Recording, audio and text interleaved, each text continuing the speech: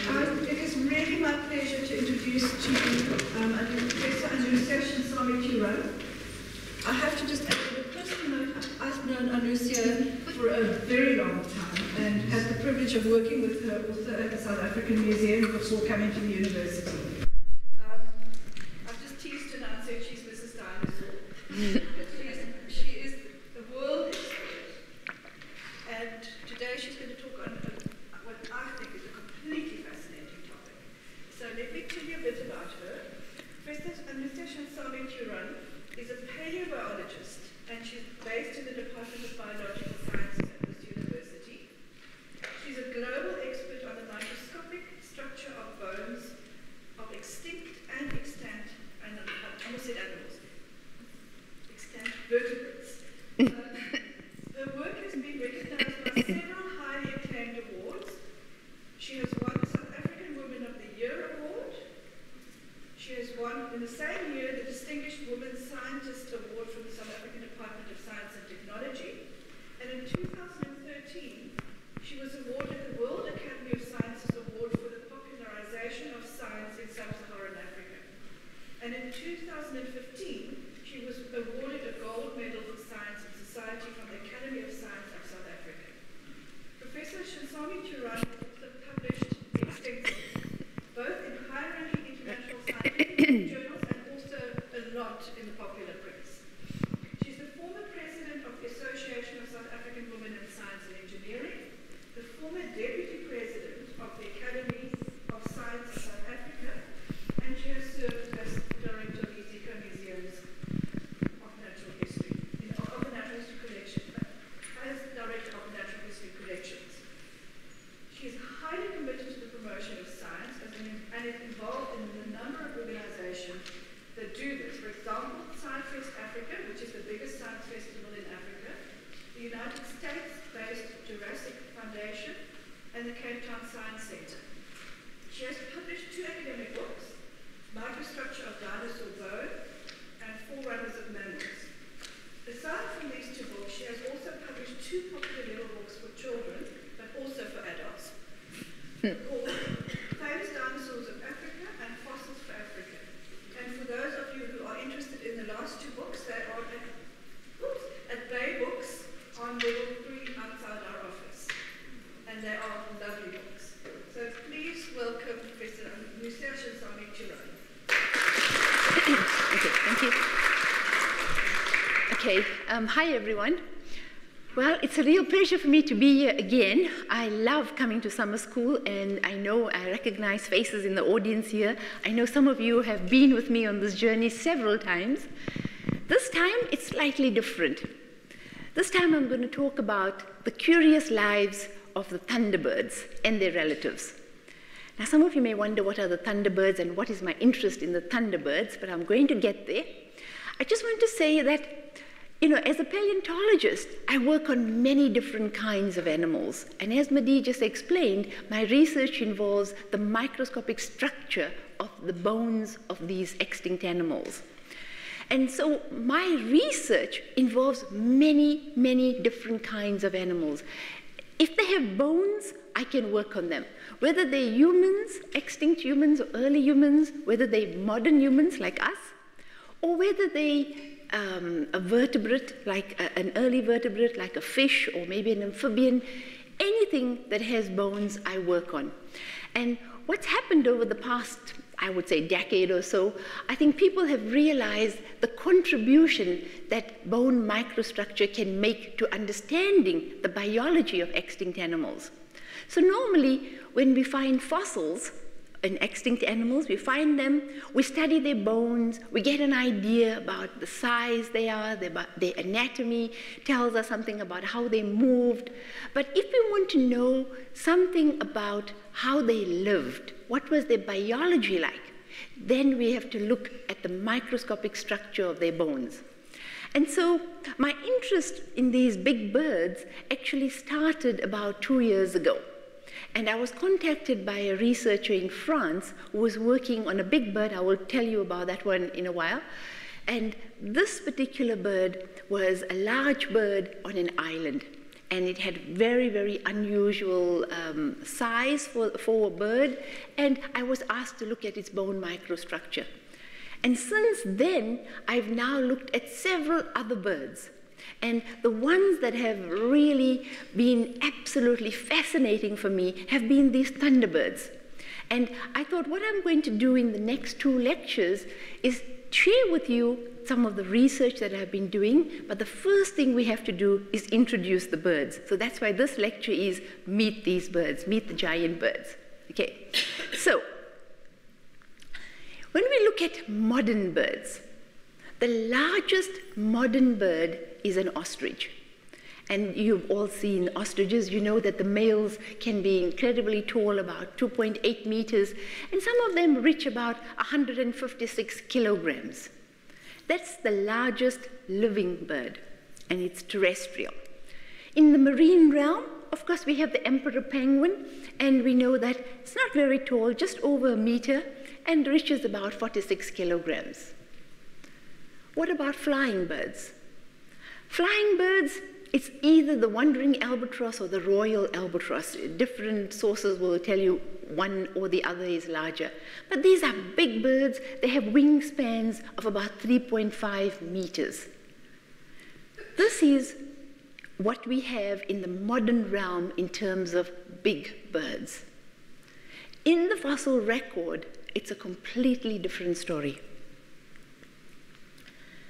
Until 2013, Argent avis was considered to be the largest bird known in the fossil record. It had a wingspan that certainly exceeded the wandering and royal albatrosses. It had about 5-meter wingspan. It was known particularly in Argentina. That's where its name comes from. It's actually the magnificent bird from Argentina. That's what its name means. Okay? And it dates to about 6 million years old, and estimates suggest that it was probably about 60 to 80 kilograms in body weight. So quite a biggish bird. And from the skeletal elements that were found, it seems to be similar to a modern vulture. But that was not the biggest. Sorry, can I just quickly ask, how heavy is the royal albatross or the wandering albatross? Much lighter, so probably like about 40 kilos at the very most. Okay, in 2014, this bird was described, and it has this name, Pelagornis sandersii, and the pelargonithids are these large flying birds, and I just hinted that there's more than one of them known. So they're different species, and they are these really giant birds that we know of in the fossil record. Their wingspan is about 6.4 meters, so really quite enormous. And we know that this particular bird was actually found in South Carolina in 1983. And for all that time, it just sat in the collections. Nobody studied their bones. And then there was a young New Zealand ornithologist who decided to visit these collections, and he pulled out these boxes, and he realized that he had this extremely large bird, and so it was only described in 2014. This animal is really quite enormous. Here it is. Sorry, I couldn't get a better slide, but it's just one that shows the dimensions compared to other big birds. So here you see it compared to an albatross, compared to an Andean condor with a wingspan of 3.2 meters, a pelican 3 meters, and then of course golden eagles and ospreys much smaller. So they were really very, very big. And here's some of the fossils of this bird that's known. So we have a fair amount. Huh? Sorry, could we turn the light down a little bit? Can we do that? Oh, probably here. So maybe in the audience? Like in the middle. I think in the middle. Yeah.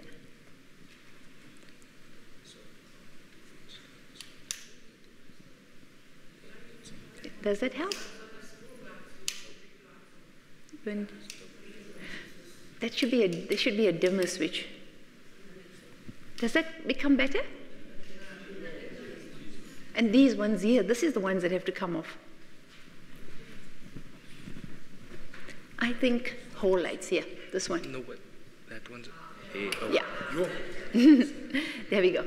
Okay. So these Pelagonus sanderisi is known by several bones in its skeleton. You can see these are some of the bones that we have of its skeleton. And these strange looking bones here are actually part of its skull. So this is the skull of this bird. They're very, very slender. And what should immediately strike you is that they had teeth in their jaws, which modern birds don't have. But I have news for you. Those teeth are not real teeth. They're not made of dentine and enamel.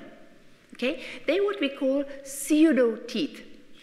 Now, for those of you that probably attended my lectures on the evolution of birds, you know that along the evolution of birds, we know that birds started with an ancestor, a dinosaur ancestor, that had teeth.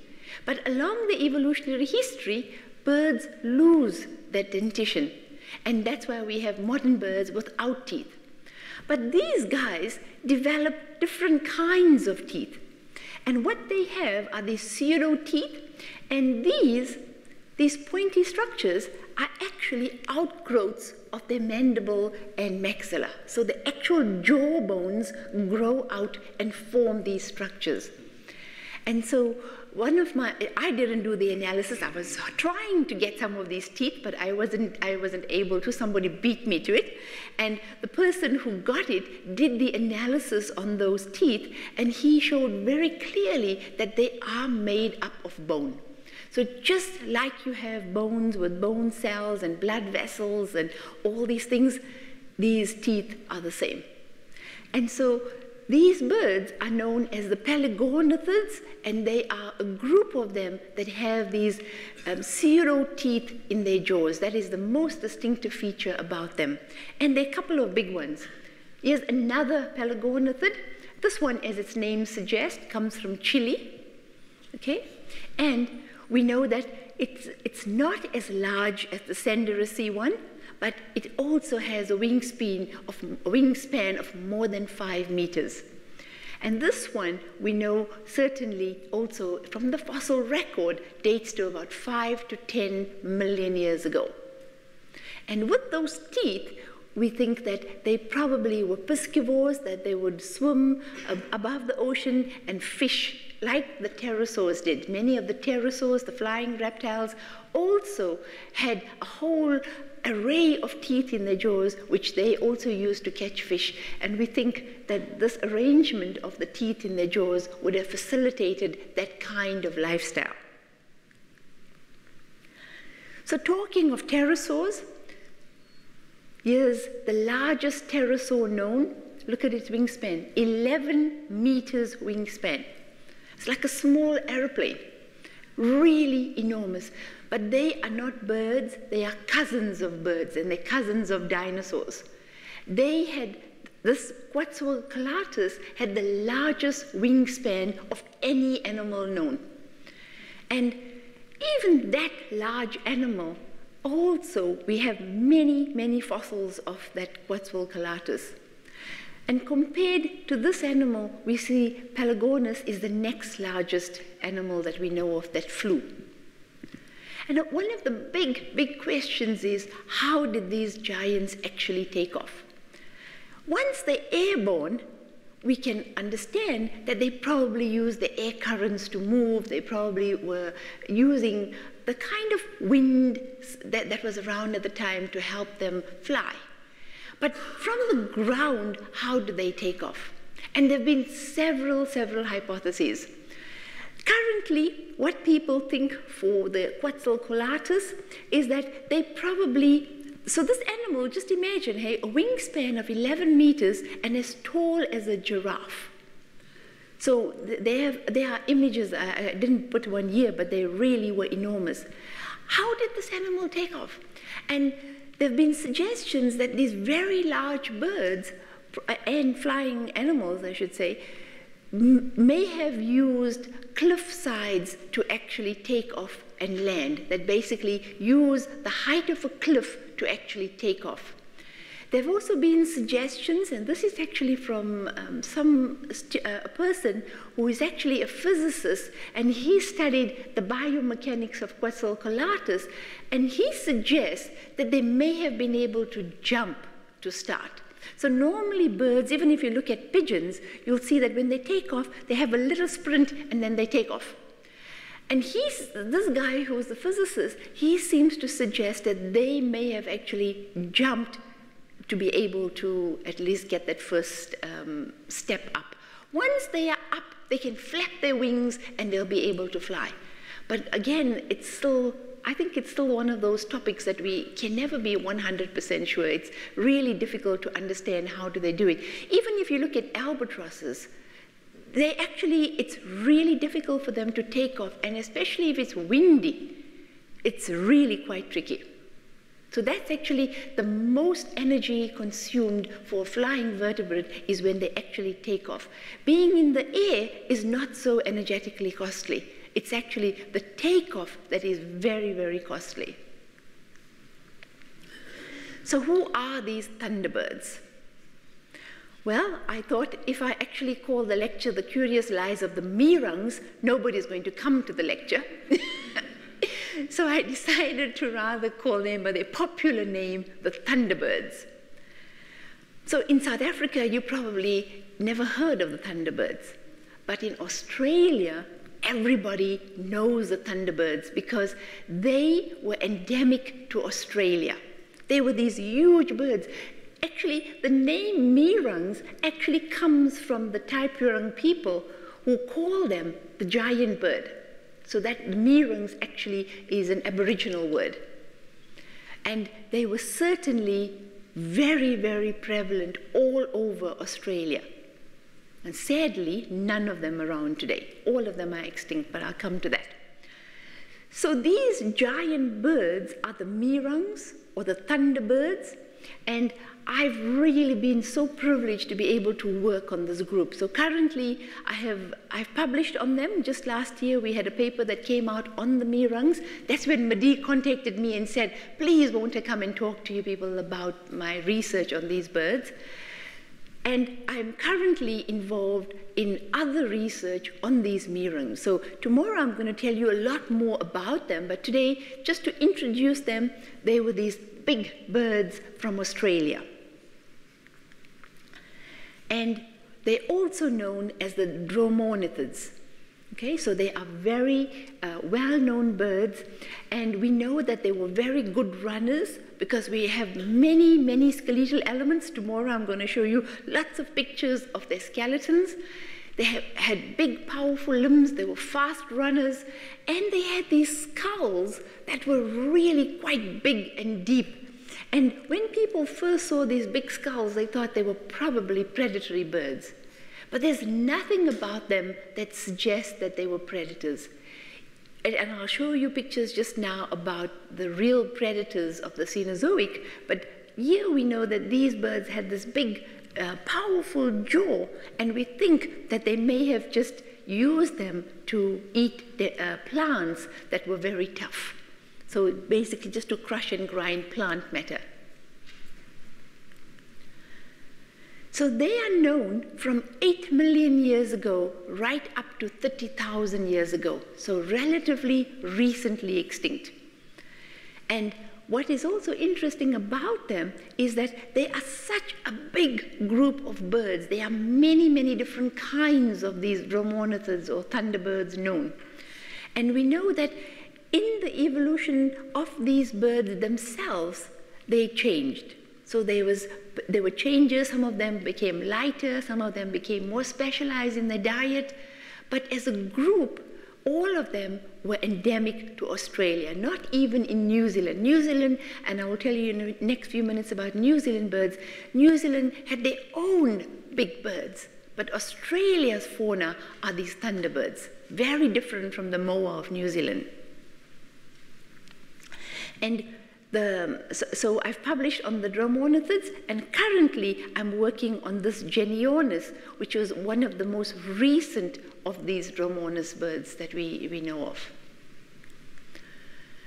So they were very large. Here you see the bird compared to a camel, okay, enormous bird, 3 meters tall, and our recent estimates of the males of this species is about 650 kilograms. So really, really big, heavy birds. And the dromornis we find in the fossil record from about 8 million years ago, and some indications maybe even in the Miocene already. And this is where they mainly found, in the central part of Australia, in the Northern Territory, in Alcoota. So if you've been to Alice Springs, I don't know how many of you have been to Alice Springs, but last year I was invited as a keynote speaker to a conference in Alice Springs, and I had never been to Australia. Because I was working on these birds, I'd never been to Australia, and the next minute I get this invitation to come and speak at a conference in Alice Springs, and most people have never heard of Alice Springs. But it was one of the most amazing places. So I flew into Adelaide, and I spent some time at Flinders University. That's the very big paleontological university where they do paleontology. And from there, we drove all the way into the heart of the country. It was the most amazing journey. And I always thought to myself, why did I never go to Australia before? It has fascinating animals, and it was just wonderful. In terms of biodiversity, it's as rich as South Africa and Africa. It's really amazing. And I was so fortunate to be traveling with biologists, because we stopped at various places, and nobody minded if we stopped at a waterhole and looked at animals for 2 hours and then continued. So it was wonderful. The fossils, all these dromornithid fossils, have been collected mainly from Alcoota. They think there was probably a large waterhole in the area, and the fossils are now located in the Alice Springs Museum. And that's why the meeting was there, and that's why I was there speaking about these birds. And would you believe, we have such good information about them that we know who's their closest relatives, and who would think that they have a duck or a goose as their closest relatives.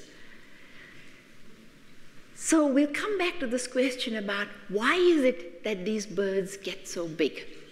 But just again for you to remember that their relatives are really quite ordinary medium-sized birds. Not very small, but not very big either. But on the island, Australia, they become huge. What about the elephant bird? I'm sure you've heard about Aepyornis. And Aepyornis, until very, very recently, it was considered to be the largest terrestrial bird.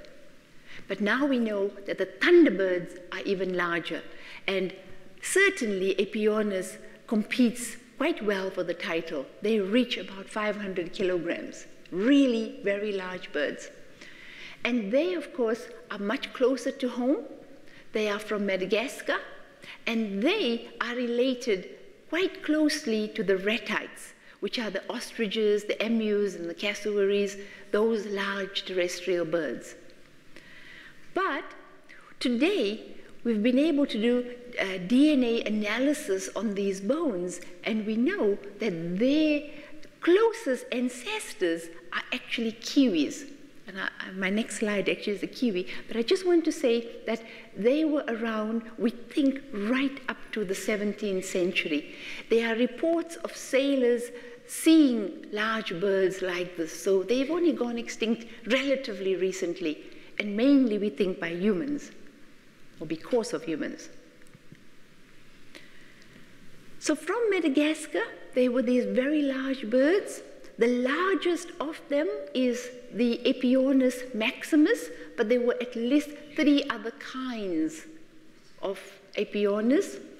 And some people even think that maybe the smaller ones are actually another bird called Malaronus.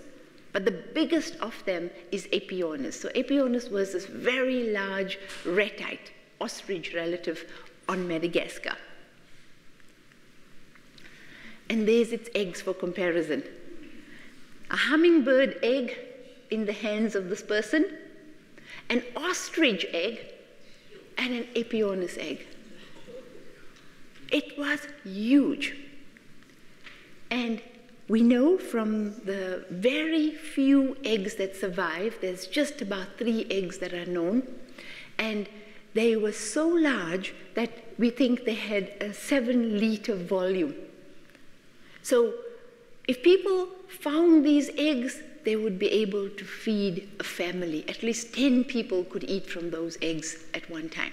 So really very, very large eggs. And maybe that's why they were exploited so much. It was very easy to get the eggs. Oh, that's wonderful. Thank you so much, Fazila. So these are notes that you have. You can each take one, so you don't have to be writing very fast as I'm speaking. Okay, so it's the largest egg that is known. And so most of you know that I also work on dinosaurs, and I can also tell you it's also one of the largest eggs that we know for any vertebrate.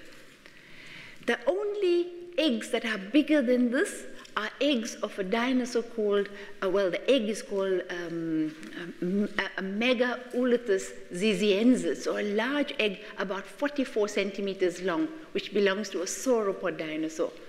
But otherwise, this egg is one of the largest eggs known for any vertebrate.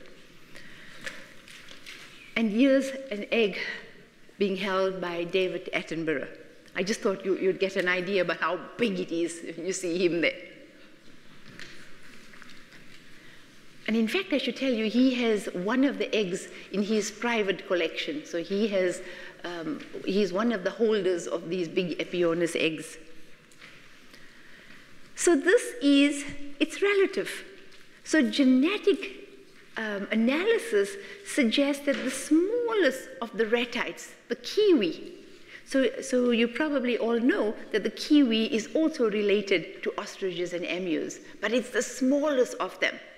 And the smallest retite is the closest relative of the largest of the retites that we know of. And that is really quite something, because we can see in terms of habits, it's also not a carnivore, it's a herbivore, and we see in terms of the way in which the animal is kind of adapted to its lifestyle. It's a large animal, it's slow moving, it's not really a fast runner. Being so big, it wouldn't be a fast runner. And so how did this actually happen? And there's, of course, many suggestions about the biogeography of how biogeography and continental drift would have facilitated the movement of these birds.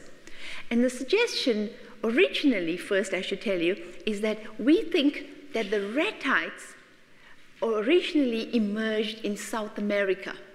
And then they made their way across through Gondwana land. We think that they were able to cross over and then move to Africa, and from Africa to Australia. Okay, so we think that they may have actually been able to do that kind of movement. But we know that if we think about when Gondwana broke up, we know that it must have been a flying bird that was able to make that movement. That the ancestors of the retites must have been able to fly, because then they would be able to cross these big ocean spaces, even though we know that the earliest ancestors are found in South America. We also know that in the fossil record, they are these Paleognathus birds, the group to which ostriches and emus and all these retites belong, and they were certainly capable of flight. So they became flightless on these continents that they eventually landed on. So the ancestor of these large terrestrial birds was actually capable of flight. And we think that certainly these birds became extinct because of humans hunting them and changing their habitats, destroying their habitats. And we also think that the eggs were collected for food as well. And it seems there is clear archaeological evidence of butchering on some of the bones of these Aepyornis birds as well. But not all of these large birds were actually plant eaters. There were some of them that were clearly terrors. And these birds, called the terror birds, are the forest rushes, and they were abundantly known in South America. There are huge numbers of fossils. Last year I was in Argentina actually looking at some of these birds, and they have a lot of material of these birds.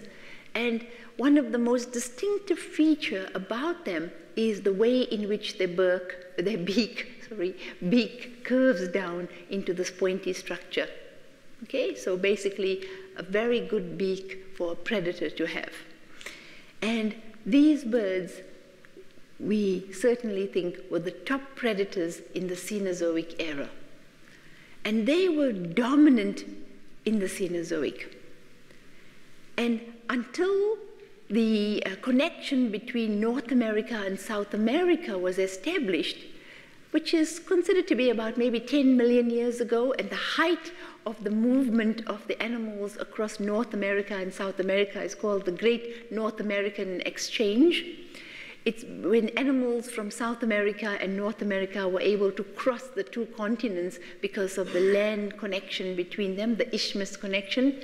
When that connection was made, you found there was migration across the two continents. And these birds were in South America. There were many of them known. One of them, we know, established itself in North America but goes extinct.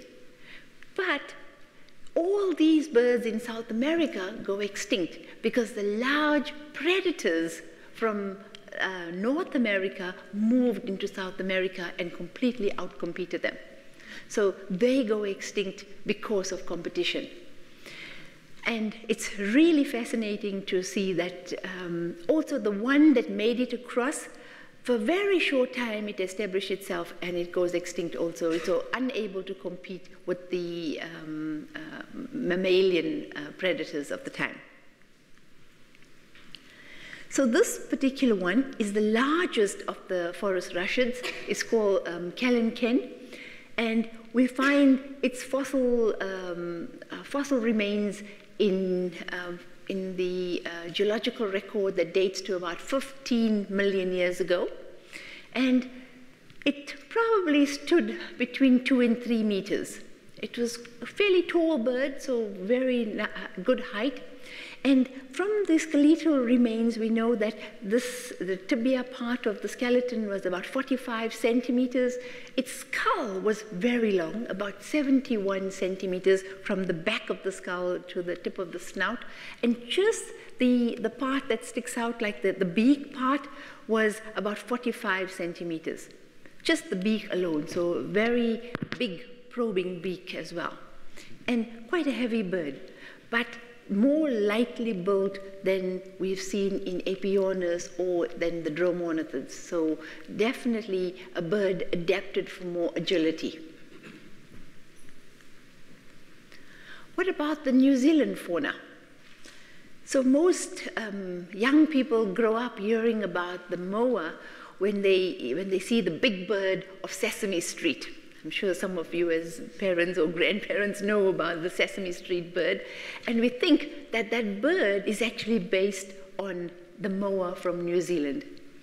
And this group of birds, there are many of them, there's a whole range of these different birds, and we see that there were many different sizes of them. They were very large birds. They had these long necks, so like an ostrich, long necks, and they had a beak a little bit curved, so not birds that were eating the tough vegetation like we see in the Australian group. So they were also herbivores. And we know that the largest of them, Deinonychus robustus, is actually quite tall, about 3.6 meters tall, but not as heavy as the dromonothids or the Aepyornis. Okay, so only about 230 kilograms. And what was interesting when the researchers began working on these birds, they found there was clearly some sexual dimorphism. So there were certainly some bones that look bigger and some bones that look smaller, even though they had the same proportions and they looked the same. So they were looking like they were a sexual dimorphic species. And sure enough, when they did the analysis, they found out that the larger of them was the female of the species, and the smaller ones were the males, so the females were the ones that were larger. And they also were able to do analysis to understand how these different birds were related to one another. So there's an interesting study that allowed the analysis of these birds. So these are very fascinating new work done on these birds. And we know also from some of the fossil evidence that they had this kind of reddish, furry structures. The feathers were not like a modern bird flying feathers. They become more tuft-like and more like springy, so like hair-like structures rather than feathers of birds that fly. But on the island in New Zealand, there was another big bird. And this bird, we think, preyed on the moa. And this was the Haas eagle. And this was a fairly large bird, also sexually dimorphic, like many of the birds of prey, that the females were larger than the males, and quite a vicious bird, a wingspan of about 8 to 10 feet, so fairly big. And we think that it went extinct when the moa actually goes extinct. So what is interesting from the fossil record is that you can find moa fossils up to about 40,000 years ago. So again, very, very recently, they went extinct. And we think that they basically were hunted out by Polynesian settlers and they were extinct by the 1500s. So not long ago, really completely extinct by about the 1500s. So other big birds that were around, and these are much more deeper in time. This is a Cretaceous bird called Gastornis, and we know about 70 million years ago, so you also probably know that dinosaurs went extinct 65 million years ago, and soon thereafter we see the radiation of these very big birds. So basically a vacant niche opened up, and we see this big size development. And this is another bird. This is the skull of one of these Gastornis, and we find it between in a variety of places, North America, Europe, Asia, and it dates to about 55 to 40 million years ago. And the question most of you are probably wondering is, why did these birds become so big? And it's been something that researchers, biologists have been fascinated about, because even if you look at modern islands, and if you look at the fauna on modern islands and compare that fauna that is present on the islands with that of the mainlands, you see that there's always a change in body size. And the changes could go two ways. You could have a big elephant becoming a dwarf. So I'm sure you've all heard of the dwarf elephants. Okay, they were only about this high, and their babies were about that high. I mean, I have a student who's working on dwarf elephants from Sicily, and they really are exactly like elephants, but they've just shrunk in size. And among the elephants themselves, there are some that are very small. The falconeri are very small, but there are others that are medium-sized. And we see that from a big body size, moving to an island, they shrink. And we've seen also the opposite effect, that small body size animals sometimes become very large on an island. And the person who began all this research was Foster. And today, this island rule, or Foster's rule, really comes from his research, where he looked at both island and mainland species, and he saw this trend of things that are large becoming smaller and things that are small becoming bigger. And this is today framed as the island rule. And we know that today it seems that depending on the resources available on the island, it will dictate which direction that body size movement actually occurs. So either the animal becomes smaller or it becomes bigger. In the case of the elephants, of course, on a small island, the resources are limited, so they become smaller. But there's several advantages of actually being big on an island. We see that you could have a larger species. It would be able to dominate a bigger niche area. So ecologically, it would be able to establish itself firmer in that environment. It would be able to move greater distances. And usually, in the absence of large predators, we see that birds and reptiles tend to take over those niches. Among herbivores, we know that large size also allows them to cope with predators. So being big on the island of New Zealand would have enabled the moa to kind of not be such easy prey for the housed eagle. But one of the things that we've been fascinated about, and this is my team that I work with, is how does life history changes? What are the changes associated with becoming big? And in a bird, what kinds of changes can we actually see? And so this is what tomorrow's lecture will be, is particularly focusing on the Dromornis, and I'll talk to you about what we've been able to find out about the life history of these big birds. And then lastly, I wanted to just let you know that I have a new course beginning on Future Learn. I'm not sure how many of you have participated on the UCT online courses. And this is something that's a free course. I think you have pamphlets that we asked them to distribute some pamphlets. So it's a free course, and it really allows us to talk to a much, much wider audience about, in my case, about extinctions. And so the course was only beginning to be advertised since last week, and already there are about 250 participants worldwide. So it's really quite amazing, because I just love seeing it. I mean, you open up these, the Future Learn platform, and I don't know if you can see it, but I can immediately see who's registering for the course. And you open up and you have a global map, and it shows you who's signing up for the course. And it's just amazing. So after 1 week, already there's 250 people, and I think it's really going to go up. The course is only going to start on the 20th of March, so there's still time to register.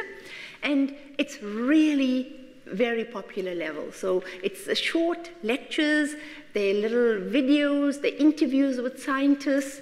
There's a whole series of visits to different places. We go to the fossil park, we go to the museum, we go to Table Mountain, and we do all kinds of interesting things that I just sometimes wish we could do in a book, because, you know, some of you know my Fossils for Africa book, and when I did that book, I so much wanted to do like to have these videos and things that go with it, and I wasn't able to do that. But now I have this wonderful opportunity, and it's been a lot of work, but I'm sure it's going to be a lot of fun also. So I hope you will sign up and enjoy it.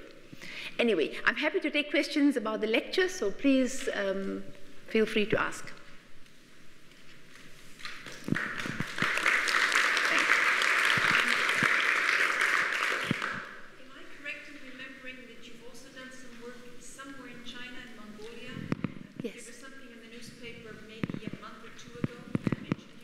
Not a month or two, but I have worked on Chinese birds and Chinese dinosaurs.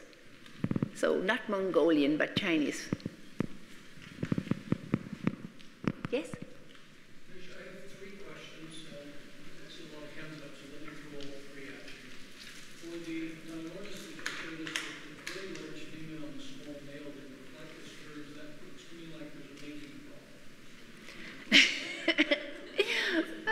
Well, you know, when we look at these birds, we have to certainly try and understand what would have been the advantage of being large.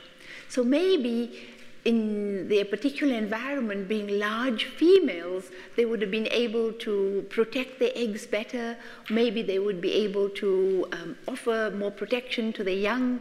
Just a larger body size may have been an advantage. So it's always debatable about what does a large size confer.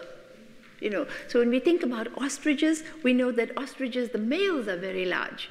But amongst ostriches, we know that the females all deposit their eggs in a nest, and more often the responsibility of looking after the young is usually the males.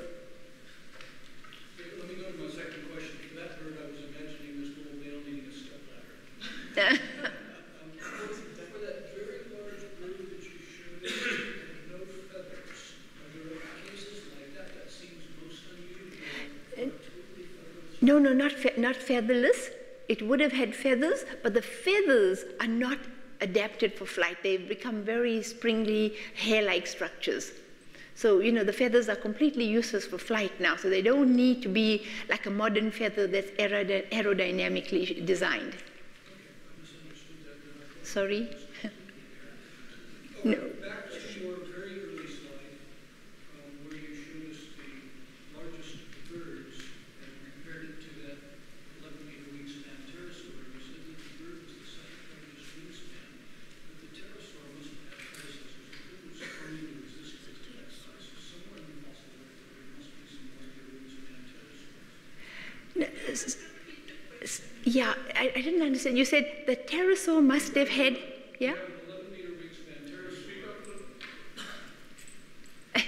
What am I trying to name issue? There's an 11-meter wingspan pterosaur and a 6-meter wingspan bird. And you said the bird was the second largest wingspan known in the fossil record. Yes.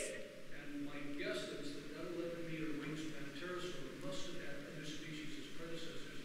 Oh, yes. Yeah, no, I meant that the bird is, as a bird, it is the, it's not the largest, that it's probably large for a bird, the largest for birds, but not the largest for pterosaur.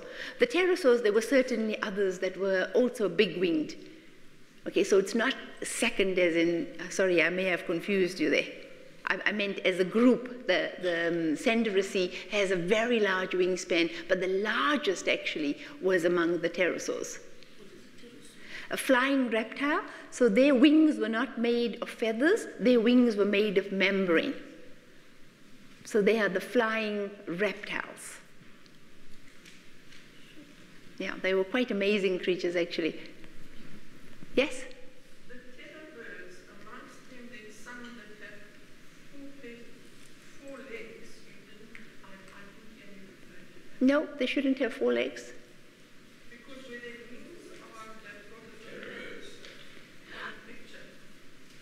No, it's just the way they 4 limbs, but they're not really legs. They don't actually reach the ground. Yeah. So, sorry. So just like ostrich, it has its 4 limbs. It makes up its wings, but it doesn't actually use them. So they're like vestigial. They're small, but they don't actually use those limbs. They're part of their skeleton. And if you look at the wing, it's just a wing, but not functional for flight. So it basically is the 4-limb. That's what the 4-limb is.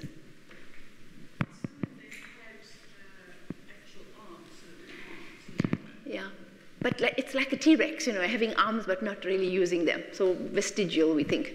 It's very difficult to use these arms if you're so big. How would you get down to your prey? At least with T-Rex, we think it maybe use them for scavenging, helping with scavenging, but we don't really know. Yes? How do our bones compare under the microscope with those of dinosaurs? That's an interesting question. So, if we have to now take a step back. So birds are mammals. Birds are endothermic, and so are mammals.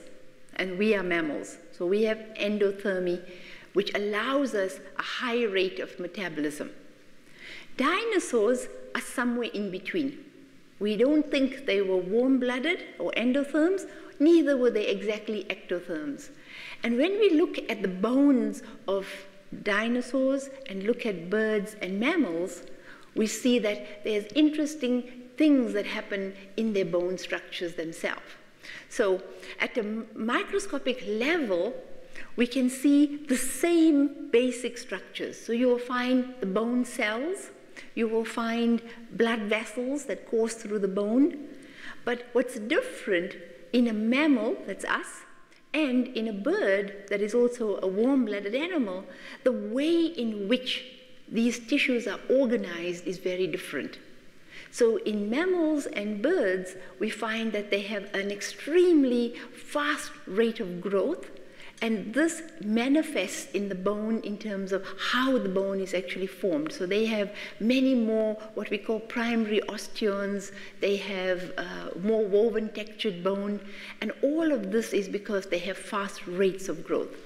Dinosaurs, on the other hand, they tend to have a longer rate of growth, a slower rate of growth, and we find that they don't have the vascularization to the same extent as do mammals and birds. And they also have growth lines. But tomorrow, I'm going to tell you about these birds and what we see under the microscope with their bones. So watch this space. Okay.